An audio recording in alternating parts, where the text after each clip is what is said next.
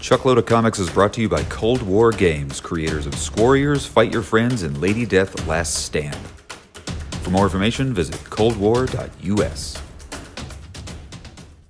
So, guys, moving on. We like every now and again, when a movie's coming out, we like to read Twitter reactions. This week is a massive piece of Twitter news right now. So, Spider-Man Far From Home. The critic reviews have not, the embargo has not been lifted, but they did lift the social media embargo. Interesting. So, and they haven't even premiered the movie yet. The movie premieres next Thursday in Hollywood, but a small handful of critics have gone and seen critic screenings.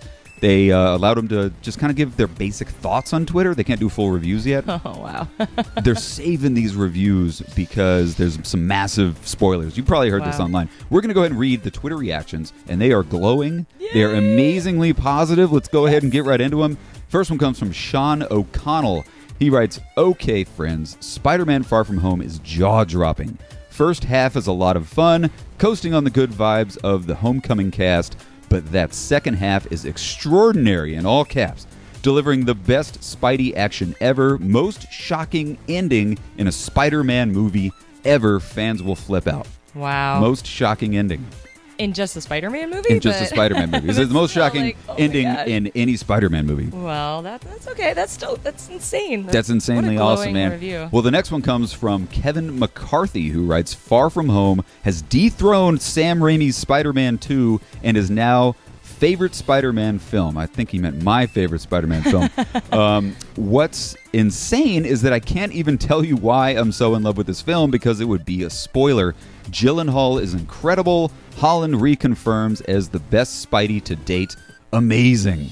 Wow. Gyllenhaal crushes it, apparently. He said he's incredible. That's so crazy to me because when I first found out that he was cast for Mysterio, I was like, what? And then I saw the first trailer and I was totally into it. He said he dethroned Sam Raimi's Spider-Man 2 as the best Spider-Man movie ever. Oh, poor Toby. He's so upset. Yeah, maybe he's going to be in the ending. Well, the next one comes from Stephen Weintraub. We quote him a lot on Twitter. He's the head of Collider.com. He wrote, "Absolutely loved Spider-Man Far From Home. Captures the spirit of the comics and mixes in some amazing movie magic. The second the film ended, I wanted to watch it again. Jake Gyllenhaal is fantastic as Mysterio." Again, Jake Gyllenhaal. Second nod to Jake Gyllenhaal. Well, Stephen Weintraub went on to write. He was so excited he had to retweet his own tweet. He said, "I know you hear this all the time, but I'm telling you, avoid spoilers on Spider-Man Far From Home. You will enjoy the film. You will enjoy the film so much more."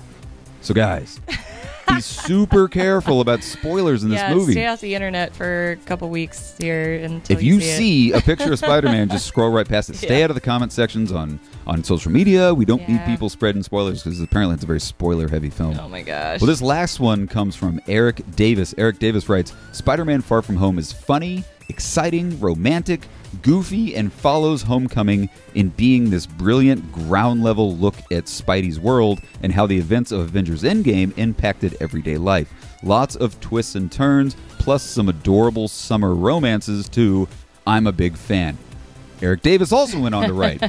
He still wanted to add to his tweet. He went on to write, "Also, yes, of course, stay for the credits. And while I will say nothing of what you will see, staying for the credits has never been as important and eventful as it is for this particular film, so don't go anywhere." That's the most amazing thing I've heard from all of these Twitter reviews. Oh my god. There's going to be a post-credit sequence that, according to Eric Davis, has never been as important in the entire history of the MCU. Wow. Shauna, what do you think it's going to be? I think it's going to be introduction of Fantastic Four somehow. You think so? Maybe like with Doctor Doom, or maybe a like hint to Doctor Doom, something like that. Yeah, I think so. Okay. Yeah, I think even if it's something as simple as turning the Avengers Tower into the Baxter Building, something very simple like that. That could be totally right. It doesn't have to be a character on screen. It could just be a nod to it in the future. Oh my gosh, this is gonna be great. Or it could announce the next big bad of Phase 4 and 5 of the MCU. Yeah. Just like what they did at the end of Avengers when Thanos did his little head turn. It could be, this is going to be the next guy, the next big villain who's going to be the force to be reckoned with in the next Phase 4 and Phase 5 of the MCU. I can't wait. I don't know, but I'm excited. I'm really worried about spoilers. I know. Crazy worried. I think your theory is right. You don't have to rehash it, but Oh, my theory about it's not really my theory. It's all over the internet, but about how Nick Fury isn't actually Nick Fury in this movie. Yeah. It's actually the Chameleon. because Mysterio is not a good guy. He's a bad guy. And of course, Come the on, why would- Mysterio's he looks like he's going to be a good guy in the trailers. Yeah. He's not going to be a good guy. And He's pulling the why? wool over everybody's eyes. Exactly. Like it just. I think you're right. I think that's why it's big spoiler. What if Nick Fury's a Skrull? I don't know. It'd be cooler if he was a Spider-Man. If he was Chameleon, classic Chameleon Spider-Man would be villain from awesome. Spider-Man #1. You're gonna be so disappointed if you see this movie and you're right. I know. I'd be like, shit, I called that. He's like, I knew that's what was gonna happen. But that's So, guys, let us know what you think. How excited? I mean, we know you're excited. How excited are you? What do you think the post-credit sequence could be? What do you think this shocking ending could be? Yeah. Let's fan theorize in the comment section, guys. Leave us a comment. Let us know what you think. So, our last big story of the week. If I had a cake full of candles, I would bring it out and I would present it to Todd McFarlane. Yes. Spawn issue 301 comes out this September. Oh my goodness. Which makes Spawn the longest-running creator-owned comic book in history, dethroning Cerebus. Wow. My brother Andy's one of his favorite comic books. Cerebus is a little aardvark. He's like Howard the Duck, but he's an aardvark. So cool.